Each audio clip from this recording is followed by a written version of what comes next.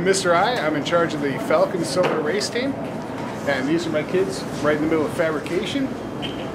We started this a little bit less than a year ago when I wanted to do a new project that was something a little bit outside the box. And we went to a little solar symposium down in Orange County, and they had a solar race car parked off to the side. And I just thought that was the coolest thing in the world. And as we were riding back, we were talking about it to me and some students, and his parents found a website where every year they hold this national solar race. So I came back and we started putting it together, and as you can see, we're right in the middle of building one of the most amazing little student-based projects ever. They're learning things from how to run a business all the way through automotive and fabrication, and then eventually the strategies of racing. Too long after I talked to my dad about the project and he thought it would be really cool, he ended up finding the solar race that the team will be entering online, and I had brought it to Mr. I, and from there on we started the project and continued to build. Wow. So you were involved in a class similar to this, and then you eventually got to Indiana Tech. How did you get involved with Indiana Tech? Did this type of class help you get accepted there? It wasn't just this class, but this class definitely helped prepare me for some of the engineering classes that I'm taking over at Indiana Tech. This class definitely helps out with the engineering aspects, what to look for, what to do, how things pretty much work in the engineering field. And I've learned that it's helped quite a bit throughout my college experience so far.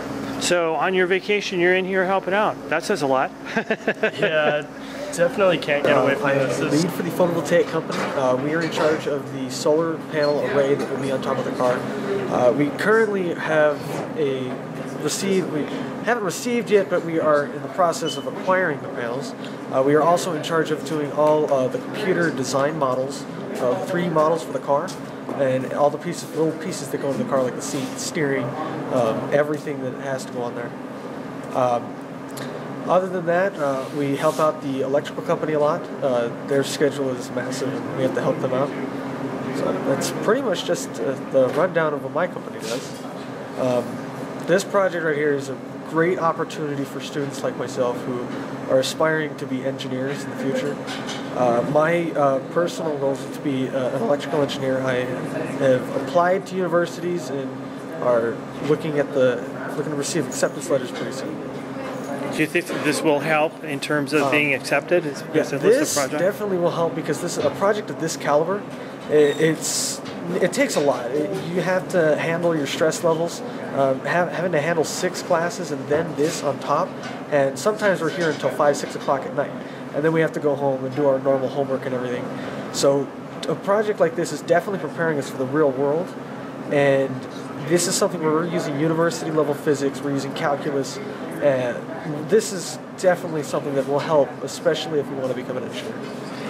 And you're here now on your vacation. Yeah, we aren't supposed to be going back to school for another week, so me and a couple other of us are here and working on the car. That says a lot. Hi, I'm Mike Mangeli.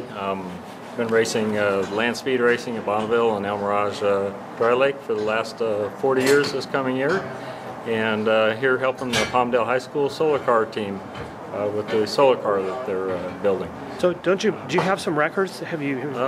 We have many records. Really? Okay. Many records over the years. Currently we're running a 29 Ford Roadster with a Toyota motor in it.